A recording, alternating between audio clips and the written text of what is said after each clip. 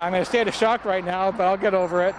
A witness describes the moment he was caught in the middle of a high-speed chase. The driver, a wanted man who ended up in a pool of blood. And our 10 News reporter Hannah Mullins is live at National City with new information on what deputies say that Frank Rios had in the car with him. Hannah. They say he was armed with a .40 caliber handgun that was stolen and loaded. He bailed out of his car right up there on the 5. Instead of surrendering, he hopped the wall. He may not have realized it was a 40-foot drop until he was actually in the air.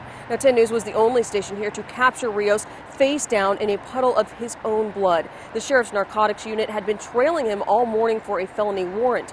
Deputies tried to stop him in Spring Valley, but say he punched the gas, hitting speeds of 100 miles an hour.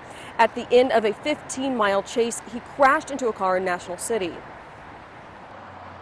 From out of nowhere, I heard a boom, and I got hit, and then the cops were just right there to catch him. So hopefully he's taken care of, and we don't have any maniacs running around the road tonight. He has broken bones in his arms, his knees, and his legs. He is also in a lot of trouble. We're live in National City. Hannah Mullins, 10 News.